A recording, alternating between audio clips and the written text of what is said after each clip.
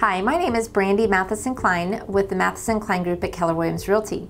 Today, we're going to be discussing the 6 main mistakes that most sellers make when putting their home on the market. The first mistake that I see is sellers wanting to overprice their home.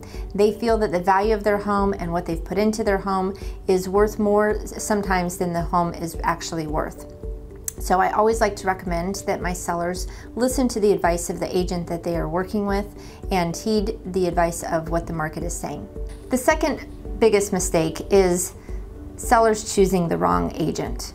That is so critically important to make sure that you are choosing an agent that is experienced in the local market which the home is located and is not just a friend or family member, but they've got proven experience and knowledge in selling homes, and that they also work full-time in the market. The third mistake is not properly preparing your home for sale. That is so important to make sure that the yard looks fresh, that you've decluttered your home, that any necessary painting or replacing of flooring or anything of that nature is done prior to putting the home onto the market.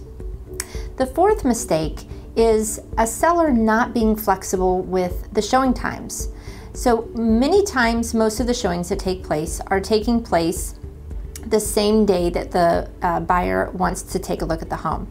So sellers that have restricted time frames of which the home can be shown will oftentimes lose really good buyers that may only be in town for 48 hours, and that's their only opportunity to see the home.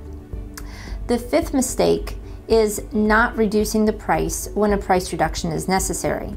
Our rule of thumb and the National Association of Realtor Statistics show that if you've had 10 showings on your home and no offers, or 10 days and no showings, that is an indicator that it is time to reduce the price.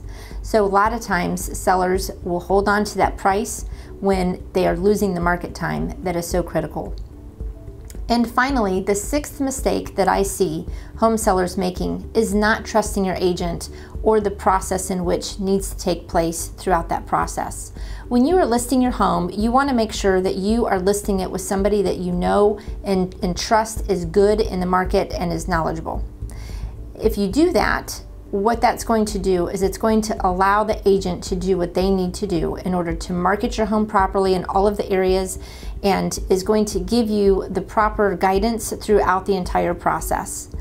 And if you have any questions or we can help you with listing your home for sale, please feel free to give us a call at the number listed below. Once again, my name is Brandie Mathison-Klein with the Mathison-Klein Group at Keller Realty.